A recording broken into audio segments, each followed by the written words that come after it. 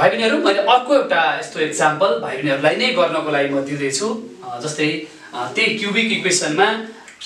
इक्वेसनमा चाहिँ x cube को coefficient 1 भन्दा ग्रेटर भयो है त जस्तै for example 3x cube minus 3x cube minus त्यसैगरी 3x cube minus 13x square plus 13x square plus 16 is equal to 0 यस्तो खाले यहाँ हेरौँ त भाइ बहिनीहरु यसमा यस्तो खाले क्वेशन पनि सोधिन सक्छ तर यहाँ के छ हेरौँ x क्यूब को कोएफिसिएन्ट 3 छ हामीले अगाडि यो भन्दा ठ्याक्कै अगाडि गरेको एक्जाम्पलमा पनि x क्यूब को कोएफिसिएन्ट चाहिँ 1 भन्दा ग्रेटर थियो यहाँ पनि 1 भन्दा ग्रेटर छ कहिलेकाहीँ चाहिँ 1 भन्दा ग्रेटर नहुन सक्छ 1 नै हुन सक्छ 1 भइदियो भने केही समस्या हुँदैन जब 1 भन्दा ग्रेटर हुन्छ यस्तो केसमा चाहिँ हामी के गर्छौं यो 16 र 3 मल्टिप्लाई गरेर मात्र त्यसको पोसिबल फ्याक्टर निकाल्छौं यहाँ नहुन त यो 16 को पोसिबल फ्याक्टर भनेको त डाइरेक्ट जस्तै 1 प्लस माइनस 1 लेख्छौं प्लस माइनस 2 लेख्छौं प्लस माइनस 4 लेख्छौं प्लस माइनस 8 लेख्छौं प्लस माइनस 16 लेख्छौं हुन त यो 2 यदि फ्याक्टर मानौ जस्तै 1 चेक गर्छौं 2 चेक गर्छौं अब 2 चेक गर्दा यो फ्याक्टर होइन भने यो हामीले सबै चेक गर्नै पर्दैन किनभने 4 को पनि एउटा फ्याक्टर 2 हुन्छ त्यसैगरी 8 को पनि एउटा फ्याक्टर 2 हुन्छ 16 को पनि एउटा फ्याक्टर 2 हुन्छ त्यसकारण यदि 2 फ्याक्टर भइदिएन भने यो कुनैको पनि फ्याक्टर भइदिदैन त्यस्तो केसमा चाहिँ हामीले यसलाई फर्स्ट लास्ट मल्टिप्लाई गरेर हेर्छौं 16 3 जा कति भयो 48 भयो 48 को पोसिबल फ्याक्टर चाहिँ अर्को एउटा 3 एड गर्छौं यहाँनिर 48 पनि लिबो अर्को एउटा 3 पनि एड गर्छौं त्यसकारण त्यस्तो केसहरु पनि आइदिन सक्छ त्यसकारणले त्यसलाई चाहिँ हामीले त्यो पनि यसै गरी गर्ने हो हामीले अगाडि गरेको जसै गरी गर्दैछौं त्यही भएर सल्युसन ल मान्दियौ त late f of x is equal to 3x cube minus 13x square plus 16 is equal to 0 छ यो चाहिँ पोलिनोमियल इक्वेसन हो अब यहाँ चाहिँ हामीले कन्स्ट्यान्ट टर्म इज 16 भनेर लेख्ने होइन हुन त कन्स्ट्यान्ट टर्म 16 नै हो तर यसलाई गर्दा चाहिँ यसलाई मल्टिप्लाई गरेर मात्र हामी गर्छौं 16 3 जा 48 यसलाई चाहिँ हामीले मानेर गर्छौं त्यसको पोसिबल फ्याक्टर्सहरु निकालेर गर्छौं है त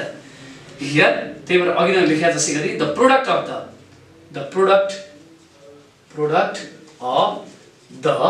coefficient of the first term of x cube नै भनौं न x cube and 16 is कति हो 48 so its possible factor its possible factors are के हुन सक्छ यसको यो 48 को पोसिबल फ्याक्टर प्लस माइनस 1 2 ले लाई डिवाइड जान्छ प्लस माइनस 2 3 ले लाई 16 3 जा प्लस माइनस 3 4 ले जान्छ प्लस माइनस 4 अर्को 6 ले पनि जान्छ प्लस माइनस 6 8 ले पनि जान्छ प्लस माइनस 8 अर्को 12 4 जा हुन्छ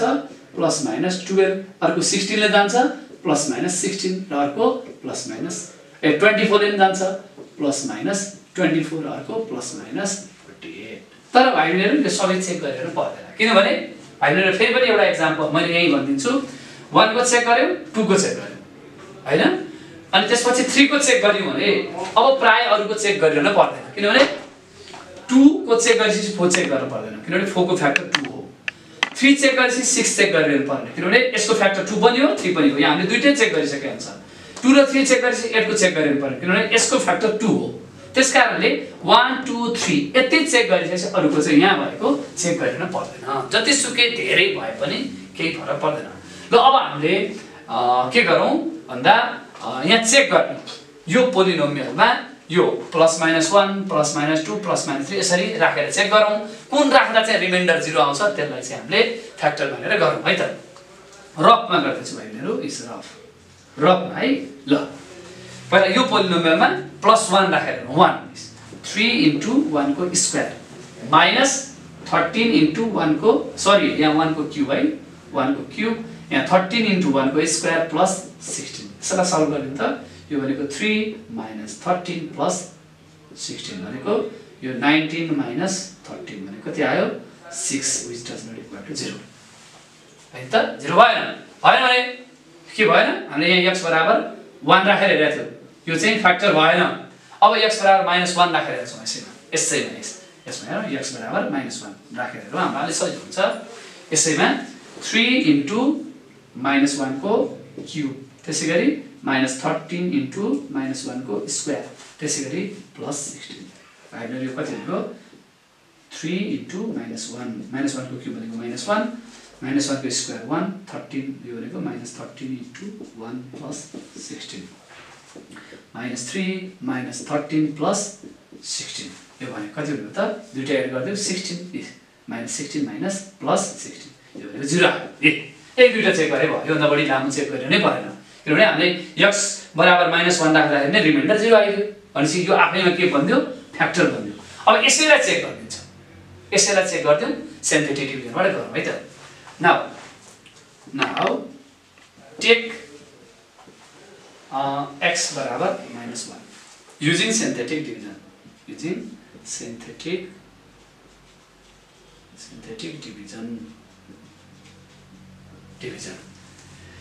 सिन्थेटिक डिभिजनबाट यहाँ चाहिँ एकदम ख्याल गर्नुपर्छ है भाइहरु हामी जस्तै x क्यूब छ x स्क्वायर छ तर यहाँ के छैन x छैन विद्यार्थीहरुले के गर्छन् यहाँ हेरौ है भाइहरु प्राय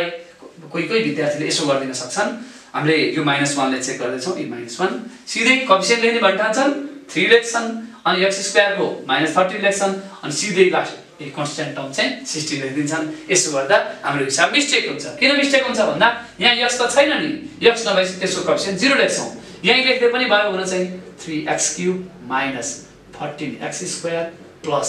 0 इन्टु x प्लस 16 बराबर 0 हो अब मात्र गरौँ अब झुकिदैन यहाँ भनेपछि हेरौँ त x को कोएफिसिएन्ट 3 अनि x स्क्वायर को -13 x को 0 कन्स्ट्यान्ट टर्म 16 छ ल यसैलाई गरौँ त भाइहरु यसलाई ड्रप गरौँ यो 3 जस्ता तस्तै यसलाई मल्टिप्लाई गरौँ त कति हुन्छ -1 ले 3 लाई -3 हुने हो ल यो दुईटालाई जोड्दियौ कति हो त -16 यसलाई मल्टिप्लाई गर्दियौ त कति हुने हो यो भनेको +16 हुने हो ल जोड्दियौ त 16 हैन त अब फेरि यसलाई मल्टिप्लाई गरौँ कति हुने हो त -1 ले 16 लाई मल्टिप्लाई गर्दा -16 दुईटालाई एड गर्दियौ कति आयो 0 आयो यो चाहिँ के हो रिमाइन्डर यो चाहिँ रिमाइन्डर रिमाइन्डर यो 0 आउने बित्तिकै यो फ्याक्टर भइदियो हैन त त्यसैले हामीले सिधै लेख्न सक्छौं यो भनेको x बराबर -1 ला हटाइदिउँ त x + 1 इज अ फ्याक्टर ल हेरौँ त भाइहरु यो फ्याक्टर भइदियो फ्याक्टर भइसकेपछि यो क्युबिक इक्वेसन थियो हैन त अब यो कोसन्ट हो यो चाहिँ लास्ट टर्म यो कन्स्ट्यान्ट भयो यो भन्दा अगाडि x हाल्ने यो भन्दा अगाडि x स्क्वायर हाल्ने एकदम सरल छ अब हामीले यहाँ गर्दै छौं है त यसैलाई जस्तै मैले यहाँ गरे ल पोलिनोमियल भनेको f of x छ f of x भनेको कति छ 3x cube -13x square plus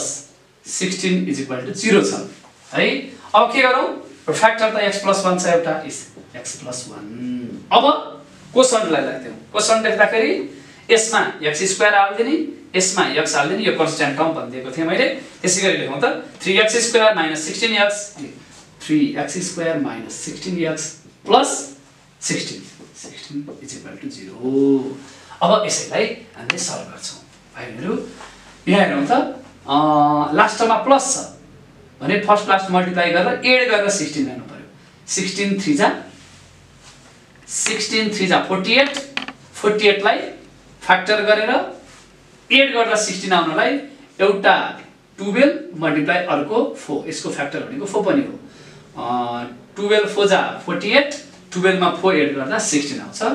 और x + 1 हैन त यो भनेको 3x स्क्वायर -12x मा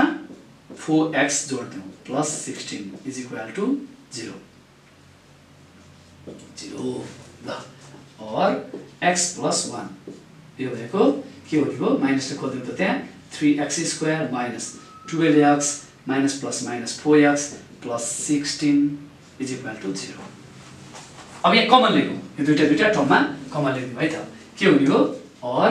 x + 1 अब यो दुईटामा कमन लिएको त भाइहरु के हुन्छ यो दुईटामा कमन लिँदा यहाँ 3 4 जा 12 3 कमन आइहाल्छ x स्क्वायर र x मा x कमन आइराछ x कमन बाँकी रह्यो 3 आइसक्यो x स्क्वायर मा x आयो x बाँकी माइनस हेरौँ त 3 4 जा 12 4 x आइसक्यो ल यसैगरी यहाँ दुईटामा 4 कमन आइराछ -4 कमन बाँकी रह्यो x - plus -4 is equal to 0 ल अब यो दुईटाबाट कमन x - 4 आइरहेछ भाइ बहिनीहरु यो भनेको x + 1 हैन दुईटैबाट x - 4 कमन बाँकी रह्यो 3x - 4 = 0 अब यसलाई आइदर गरौँ त आइदर x + 1 = 0 एउटा यो or यो पनि हो or x - 4 = 0 अर्को यो पनि हो or 3x - 4 = 0 ल तिनटैलाई सल्भ गर्दियौ x को भ्यालु आइहाल्छ यो x = -1 यसमा therefore x = 4 यसमा or 3x = 4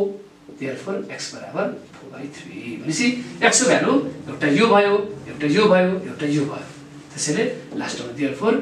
x = एउटा -1 अर्को 4 and 4/3 यसरी हामीले चाहिँ यसको चाहिँ पोसिबल भ्यालुहरु निकाल्न सक्छौं त भाइ बहिनीहरु अब मैले चाहिँ भाइ बहिनीहरुलाई यो भन्दा अझ अलिकति फरक खाले अर्को एउटा प्रब्लम छ त्यो पनि मैले भाइ बहिनीहरुलाई सल्भ गरेर देखाउँछु है त